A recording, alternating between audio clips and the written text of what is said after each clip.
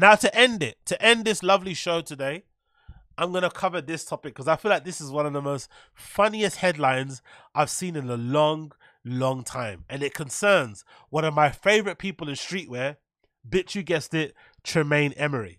Tremaine Emory somehow said one of the most craziest sentences I've heard in my entire life. And I looked at his headline online. I saw it late on Twitter, and I legitimately was crying laughing when I saw this headline. Headline courtesy of Complex. Converse didn't want Denim Tears to do a watermelon sneaker. So Tremaine is not content with having chicken bone necklaces. He's not content with having watermelon on his t-shirts, hot wing hoodies. I don't know what else he's fucking doing out there, right? He's not content with constantly reminding people about slavery on his clothes.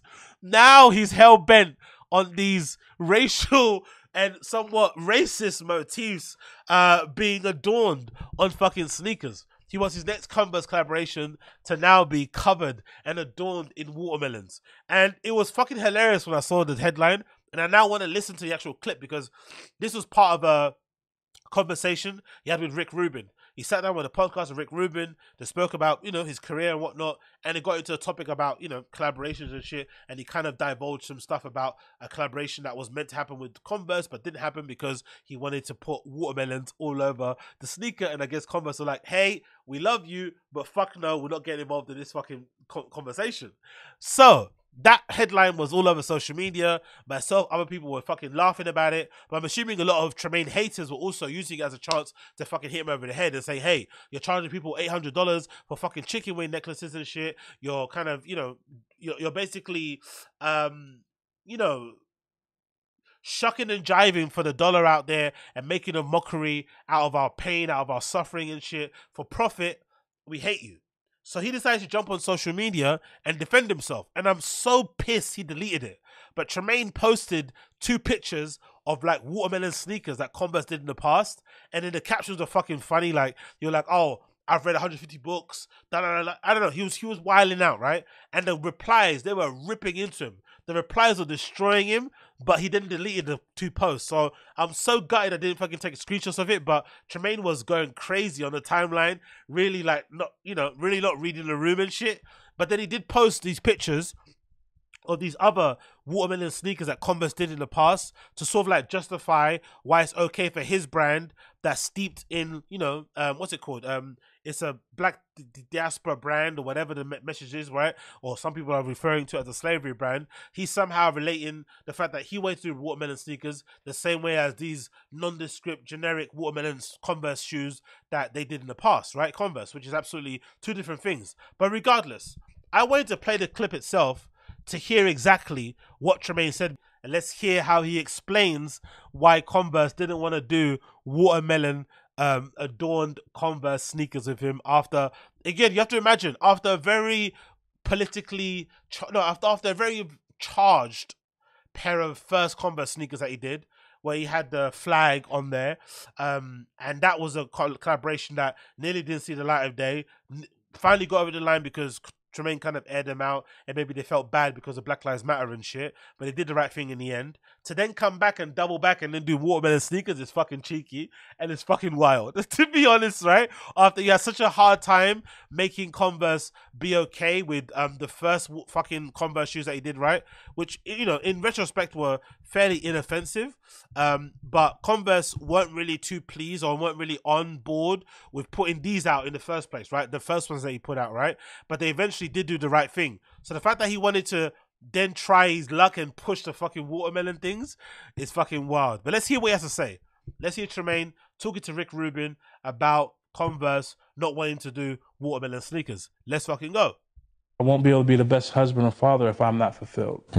Same for Andy, same for McCoy, same for everyone, So that is important, but not at the expense of, in my opinion, time with people you love, Yeah. You know what? We talked about fear a lot. It put not the fear of death for me. It put the fear of not spending what I feel is an adequate amount of time with people I respect, I care about, and love. Understood. That's so, because before I never feared death. I'm like, why would I? I'm like, it's going to happen. And the way my parents raised me, But I still don't fear death, but I fear not having enough time with Andy. Yeah. You know what's funny about he says that? Because I think Andy is his wife. He recently got married, so congratulations to Tremaine. But I think the funny thing about it when he says that is that I'm always reminded of Virgil. That was the thing that was so heartbreaking when the Virgil Abloh passed away. God bless the dead. Because obviously, you know, having spent some time with Virgil when I was doing that streetwear course, and I was kind of, you know, programming that online course for up and coming streetwear brands and shit, and I got to kind of speak to him a few times, and I got to actually work, you know, with him and put some of those tutors together. One of the things that I realized quite quickly when I spent time with him was that he does spend a lot of time not with his family. He does spend a lot of time around randoms, right? Around clout chasers, around people trying to get their, you know, get their foot on the ladder. Just around, random people, basically. And his entire career was spent on a plane, jetting from Chicago to Paris to Milan to New York, all over the place, right? He literally used planes like fucking Ubers and stuff, right? He was a consummate fucking professional, super hard worker. I never heard him complain, not even fucking once during the time I was with him, especially when we had to have him kind of flying all over the place to fucking do things for us and whatever it may be. But one of the things that really kind of broke my heart when he passed away, I was like, shit, man. I bet his family must feel so conflicted, because they never really had to have a lot of like time with him as a dad, as a father, as a father, as a husband, as a partner, right? As a son. They never really got, as a brother, they never really got time to spend with him alone until the end of his life, when obviously he was getting more ill and he had to kind of stay at home and shit. That's the only time they had to spend time with him. And by then he probably, I guess, wasn't maybe the same person or whatever it may be. I'm not really too sure. I wasn't there regardless. But that was the main thing that kind of really troubled me when he passed. It's like, fuck, man. He gave way more to us people, randoms in the world, in his last years of his life than probably he gave to his family. Because that last 5 to 10 year run of Virgil was insane, right? He went on a run. When he started Off-White until he got until he got the Louis Vuitton job, where he was just like, boom, boom, collab, drop, event, DJ. Like, he was going crazy. The amount of work he was putting out there, but something had to give. And I'm assuming, seeing his family was the thing that probably had to give. I'm assuming not seeing his wife as often as he probably wanted, not seeing his mum and dad as often as he wanted. That's a really heartbreaking thing about being successful, or about chasing your dreams, right? About feeling like you have a purpose and, you're here for a reason and shit. Then other things kind of fall by the wayside, and then, you end up kind of losing a lot of time that you usually can't get back. So that's a really hard thing to kind of wrangle when you're kind of going for your dreams. Like, you have to be kind of conscious of that, some things are going to give, and it might be things that you can't necessarily get back, such as time. Because she's like one of the most amazing people I ever met. So I have that fear, and the way I meet that fear is by letting her know how much I value her, what she's done for me, and even letting her know what she means to me, and then spending time and having fun. Just great. Yeah. So that's what I learned. Same thing with McCoy. Same thing with A-Side. Same thing with Frazier and David, Chris, the friends. Even like with you. It's like we're cool, man. Hey, yo, big up Koila. No. The free course isn't online. It was with a company called Mastered. Most of the videos that I helped put together, because the videos that I've got on my channel are the ones that I was responsible for kind of, curating.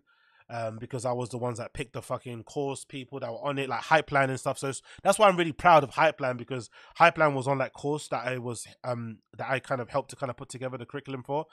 He was one of the quote unquote students. So to see Hypeline doing what he's doing now is fucking brilliant. So all those videos that you see of Virgil mentoring certain brands, I was the one responsible for putting those videos together. I didn't record them obviously, but I put those people together and shit, and kind of spec'd out what they'll be talking about, how the review would be going, how the review would go in terms of the portfolio review, in terms of the brand review.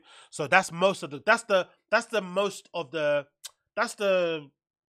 real meat and potato of the course. So if you have a brand, if you're thinking of starting a brand, watch those videos, and that will tell you most of what you need to know. The rest of it is just like, stuff that you probably don't really care about, but the rest of it is the most of it. Oh yeah, Essence Raw. Yeah, exactly. That's how I met. Exactly. Big up Essence Raw. Yes, exactly.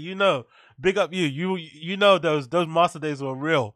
Big up Essence Raw. He was there. He was in the field. Big up Essence Raw. Bang your chest, brother. And like, I could see someone that I'm really cool with, a friend, and it's like, you know what? I was like, I'm gonna hit Rick when I'm in LA. Yeah. And if we can meet up, we can meet up. Yeah. So might not see you for a year again. Maybe we'll never see each other again. But we made time to see each other on this one, like we've done in the past. So that's what I try to do. You can't see everyone all the time, but within reason, I rotate it, and then I have my, my main concern is Andy. That's my number one thing. Do you think of yourself as a spiritual person? I don't, but then even what I'm about to say, some could say could be considered spiritual. I think life is meaningless, and you put the meaning into it. And then you're like loved ones that you think you want to give to meaning to life. So I agree with maybe that. that is spiritual. I agree with that. I'm not well read in all the religions, but I know stuff from the Bible, from Buddhism, Joseph Campbell, Miyamoto Musashi, Five Rings, the Book of Five Rings, Tao Jeet Kune Do. Can go on and on. Comic books. That's what I say. Those are biblical to me. Comic books. That's stuff I've learned. You learn from comic books. Like the X-Men. Professor X was based off Martin Luther King, and Magneto was based off Malcolm X, and it was a Trojan horse to tell that story through these mutants. We were kings. We were kings, right? Black people create everything. The pyramids, the modern banking structure. We were the basis of the X-Men. I love Tremaine, man. We were kings. We were kings. We were the first mutants. We were the first mutants, okay? The first comic book superhero was fucking the Black Panther, okay? Wakanda forever. Wakanda's actually a real place. It's in Johannesburg. That's Wakanda. And so the mutants represented African Americans in America. You know what I mean? So I've learned more from that than I learned from the Bible. But just only because I've read more comic books than I've read the Bible. So, I'm agnostic. And when people hear that, I think they think atheist, and it's not. I don't subscribe to any religion or that there's an omnipotent being with human, or that there's not, yeah, or that omnipotent being has human traits. Because that's the thing about humans. We're like humans as a whole. We're narcissists, and we're like, it's like someone sees an alien, it kind of looks human. Yeah. Like when we look at clouds, we see faces. We see faces because it's like Whereas does a dog see a face in a cloud? No, maybe probably not. I'll tell you this. I felt spiritual the first time I saw the sun. After being in the ICU for a month. Yeah. I realized that the sun that I hadn't seen in a month from being in my hospital room and the sun that I thought I never was going to see again was the same that sun that shined on every living being, everything that's lived in the Milky Way, this universe, our galaxy, the Earth, the dinosaurs, my mom who's no longer here. Same sun. The same sun. It shined on every living organism that has ever spurned from the earth to the last one. The sun, that same sun that I hadn't saw, that I took for granted. Yeah. I felt that connection when I felt the sun in my wheelchair with my shades on, and I took my shades off and I started crying. Chris was there, and my other friend Chris was there. I remember, texting Andy the picture and my dad. So, I guess I am spiritual. It must have been pretty wild, though, isn't it? Imagine the fear you have, because Tremaine, I think, was ill just around the same time that Virgil passed away. So you can imagine how scary that must have been. Your best friend passes away, and then you have this debilitating illness where you're nearly on death's, where you're at death's door. That must have been fucking scary, also, because you think, "Fuck, now my time is up as well, and I haven't done anything I wanted to do just yet." You're like, "Shit." That's the way life comes at you is fucking crazy, isn't it? One minute you're all fucking popping bottles in Paris, Fashion Week and shit, celebrating your friend becoming the fucking creative director of Louis Vuitton. The next minute you're at his funeral, and then the next minute you're on a fucking hospital bed. Yikes. Maybe not by the textbook definition. Definitely. For me, my religion, I find religion in people. People that I connect with. I find religion in the relationship. So I found religion in a relationship with A-Side. I've found religion in my relationship with my friend Frazier. And I think I've found my highest religion in my relationship with Andy. So I guess religion ultimately is about connection. Yeah. That's what it is. Yeah, connection. You know what, though? The one thing I'll say, which hasn't been said about the whole thing with me and Supreme, when I really think about it, and my friend Jim. I'm not going to lie, hopefully he says something good here, because he's been pretty... I loved how he's kind of had a little bit more time to think about the Supreme thing. And the last interview that I watched, where he was sitting down with that Angelo Back guy from Awake, he did sound quite grown up, and he did take some level of accountability, because I thought that was the one thing that just was so annoying when he was first moaning about the Supreme thing. Yes, shit goes wrong. We all know it. Yes, sometimes things can be unfair, but based on the information we have available, based on what he said, based on the statements that Supreme put out, read between the lines, it sounds like both sides had a part to play in that not working out. But the way Tremaine was crying about it, it made it seem as if like Supreme were out here like the fucking Ku Klux Klan. Do you know what I mean? It's like, come on, brother. Yes, they might not be as progressive as they purport to be. Cool. But let's not make it out as if like you were working for fucking, you know, Antifa or something. Do you know what I mean? Let's fucking relax. Let's fucking relax. So I was happy to hear him be a little bit more mature, grown up, and chilled out about the whole thing, and actually be a bit more grown up about the situation. And now that some time has passed, and maybe he's become a bit more, even way more successful than he was prior to taking Supreme Joker, that's a good thing as well. His career and Denim Tears has only gone up, right, since that time. So maybe that, you know, maybe wiping your tears with a couple $100 bills, or knowing that your brand is now established and you got a real demand out there for you in the streets and shit. I saw recently a fucking picture or a video of somebody that fucking vinyl wrapped their car in, you know, what you call it, the cotton reef design of Denim Tears all over their fucking pickup truck, no, on the SUV, sorry, right? And not even the nicest SUV. I think it was like a random like Toyota or something. I was like, shit, somebody put that all over a fucking Land Cruiser or whatever it may be. So clearly his brand's going great. So I'll hopefully in this segment he doesn't say anything fucked up about Supreme, and he doesn't go back to being the victim again. Let's see what he says. Let's see how he kind of, you know, talks about the Supreme situation. Jimmy illuminated to me was the issue between me and Supreme was I don't really get uncomfortable about talking about anything, and the top brass there was uncomfortable to talk to me about that imagery. And yeah, but that's the thing. You see, I see what he's saying, but that's the issue. When you work in a corporation, you have to conduct yourself differently. There is a professional way of conducting yourself and professional way of talking to your colleagues. Unfortunately, I think for him, he has his own brand that's very successful, where he does everything. He is the main honcho. He's the one that founded it. It's his baby. He can do it. He can say and does whatever he pleases. So how he conducts himself with his own brand, he thought he could transpose that into working at Supreme. It's not the same thing. And maybe he thought also because of the store and because of the people that he knows behind the scenes, he assumed the office culture will be the same.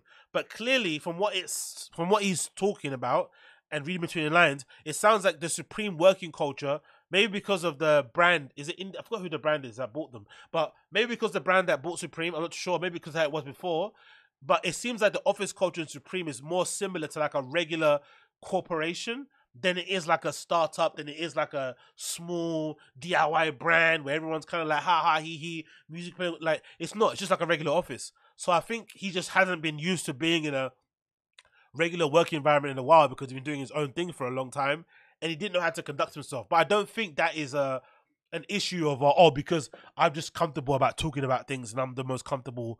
You know, I don't have a filter. It's more so because he didn't have to conduct himself in a professional environment. And then I guess in Supreme side of things, the things they got wrong, there's that they didn't tell him the expectations of what they didn't tell him what they expected of him in the workplace. You know what I mean? They just let him kind of do his thing. And then they weren't man enough to kind of pull him to a side and say, hey, you're doing this and this wrong. They just kind of let it kind of play out. And obviously by that time, the relationship already crumbled and it kind of ended how it ended. That's my interpretation. I could be wrong, but that's my interpretation. And them wanting to change it out or not use it. And when people get uncomfortable and have fear gets in them, that's when mistakes and miscommunications and feelings and shit goes awry. And they didn't. I guess they just didn't have it in them to even have the conversation, which is all. Again, go back to the Converse thing. the discourse. Because even, you asked me if I ever have been censored. Yes. There was another shoe I was going to do at Converse with my friend, artist Dan Colin. And he has a farm called Sky. Oh, Dan Colin was involved. Yeah, big up Dan Colin. Dan Colin's the original. What were they fucking called?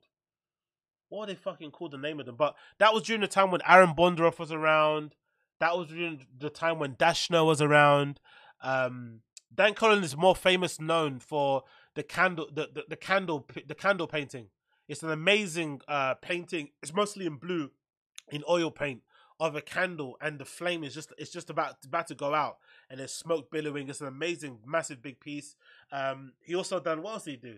I don't think, no, he didn't do Bird's Nest. I think Dash No did Bird's Nest. That amazing piece where it was like a big white room and it was all covered in fucking bits of paper mache and stuff. I don't know, bits of paper. I think newspapers that was kind of shredded, and it was almost like a bird's nest. It was all flying around the place, and they did like live band shows and stuff in there, whatever it may be. But Dan Cullen is an original member of that kind of downtown, Lower East Side art crew from back in the day that I remember kind of following online for a lot of time. And I think he recently got sober and then opened up that farm that also does merch and shit and whatever it may be. And I think they put out some boots recently as well. I think they call like Sky High something farm. I forgot what they called. So, but yeah, but big up Dan Cullen, absolute legend in the scene. Sky Farm, and we're exploring stuff with food and design and black food. So we're going to do a Converse of a watermelon rind, the skin of a watermelon. So Converse felt that was controversial, and they thought it could be. Converse thought it was controversial. No, we all thought it was controversial, brother. Not only Converse, everybody thought it was controversial. Imagine, after coming off the back of what he's coming off the back of, he wants to now do a Converse with watermelon. By the way, this is the Dan Cullen painting. I don't know if you can see it there, right? What is it? It's Dan Cullen. What's the painting called? Yeah, that's the one. That's my favorite Dan Cullen piece. What's it called? It's called whatever. Oil on canvas. That is fucking gorgeous, man. Look at that. What a beautiful painting. One of my favorite ever Dan Cullen. That's a really, really good piece. So yeah, big up Dan Cullen. Absolute fucking legend. Interpreted as racist, right? Because of minstrel imagery in the past of blacks and watermelons. I'm assuming they thought it was racist more so because, you know what they thought was, you know what's funny about this? I'm assuming Converse were a bit edgy and a bit nervous about doing a collaboration, not because of the watermelon minstrel history, but more so because of Denim Tears and the brand and what he basically pushes out there, right? Because it's mostly a brand that talks about the black struggle in a weird way, right? It's not really, but it kind of is a brand where he's not afraid to talk about, racial issues and shit. So I'm assuming they thought it would hit way worse with it being Denim Tears and with the controversy that they did in the past than it would just being an isolated Converse collaboration with some watermelons on it. I don't think they have an issue making Converses that just have watermelons all over the shoes, because clearly they did it in the past, right? They've done it in the past. They can do this, but they just don't want to do it with him because they know how it would look. And they don't want that smoke. Why would you want that smoke for free? Makes no sense. He's just doing it by himself. I think Tremaine is already at a level now, or Denim Tears is at a level now, where they should be able to make their own shoes. I know shoes are the most expensive thing to make, or to manufacture, or to produce in the clothing industry world. But if this is the place that he's at now, where all these brands don't want to particularly have these racy images attached to their, or inspirations or themes attached to their shoes, you have to start making your own shit, I'm assuming, and kind of going that way, probably, I would assume. But again, then you take more risk involved, because then you end up with a whole bunch of dead stock of those shoes that don't sell.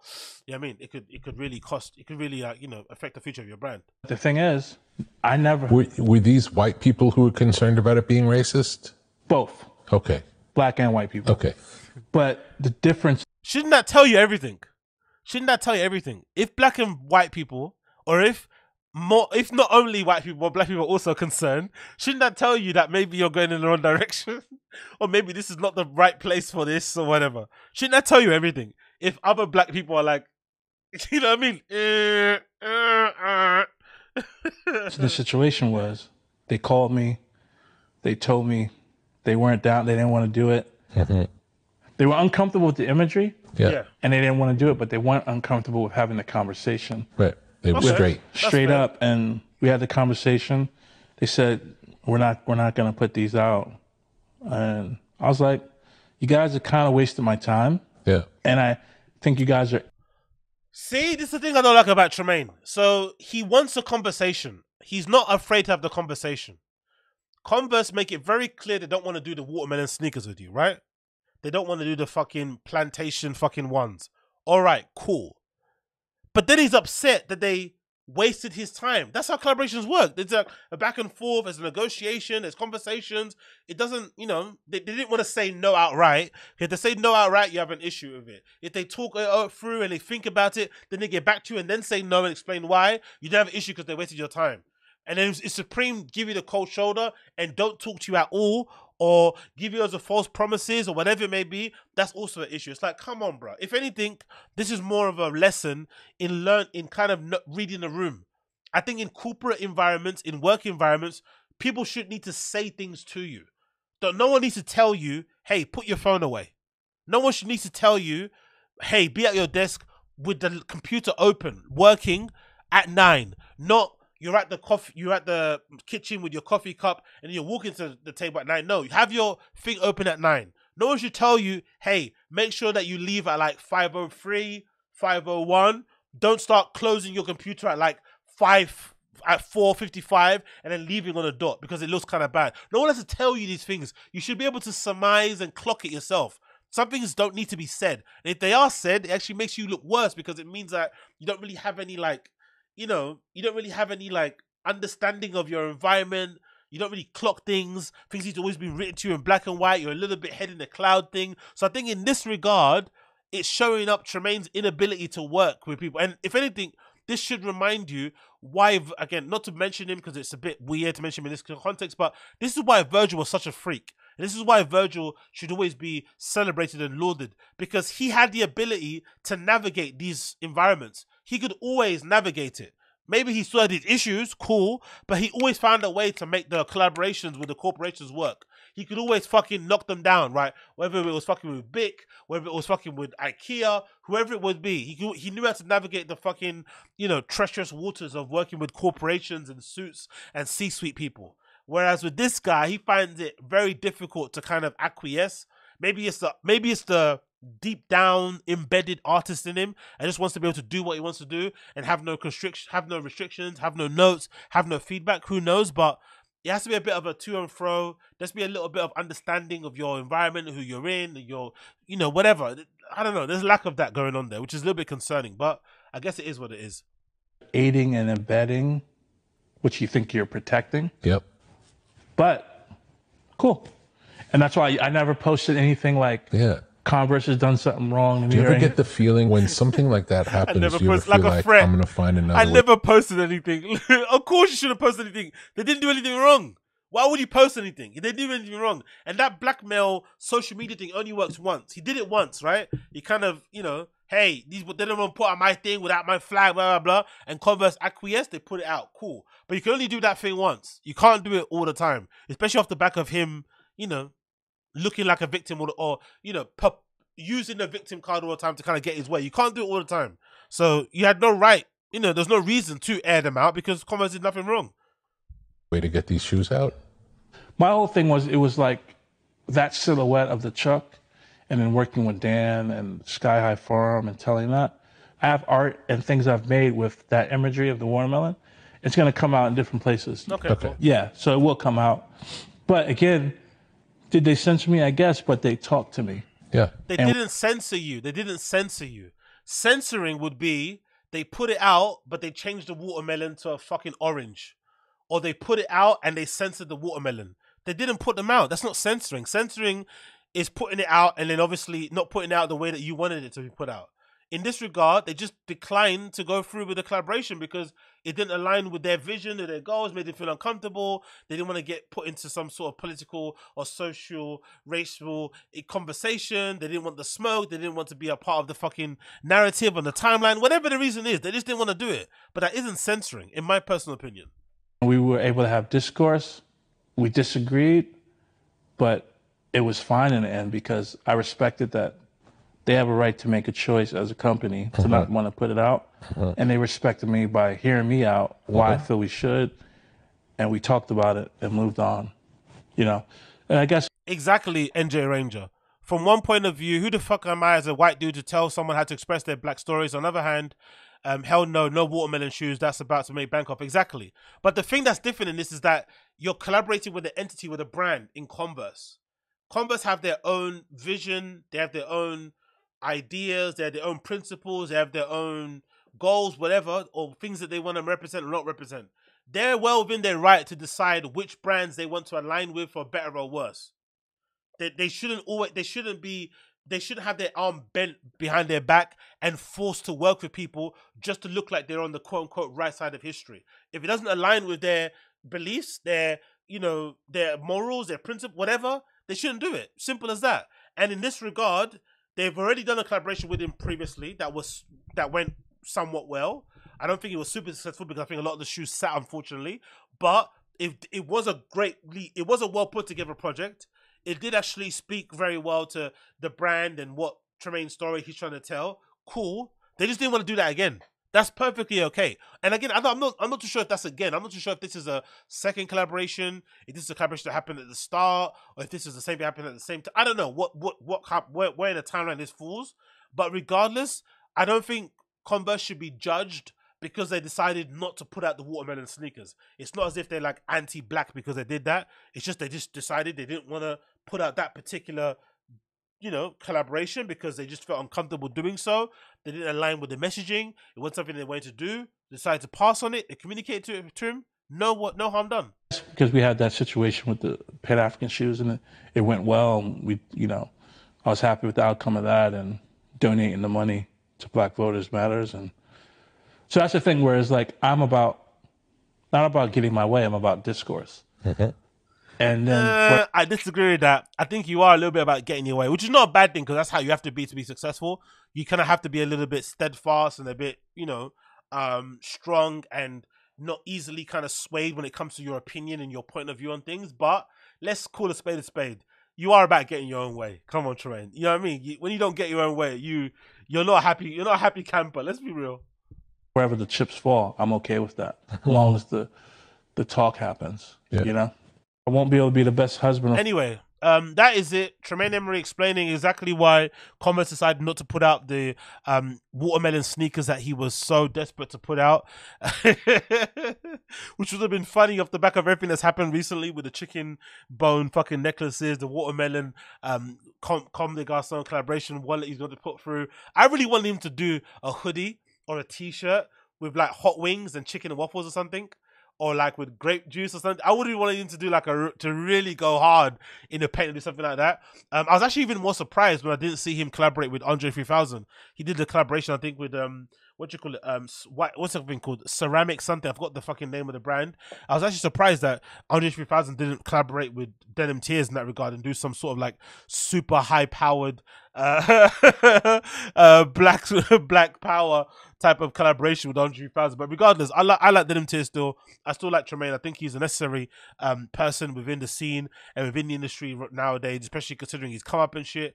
I like the way he does things. I like how unapologetic he is in the way he does things. I don't maybe agree with the approach, but I do appreciate his presence, and I think it's incredibly valuable, incredibly necessary nowadays, given the landscape of design, given the landscape of streetwear, given the landscape of fashion, and just given the landscape societally and culturally going on right now. Someone that looks and talks like him is incredibly necessary nowadays, and definitely gives a lot of kids coming up something to aim for and an example of like what you can do if you have the right kind of idea, vision, and you kind of steadfast in the things that you do going forward. So I don't have an issue with that in the slightest. So big up Tremaine.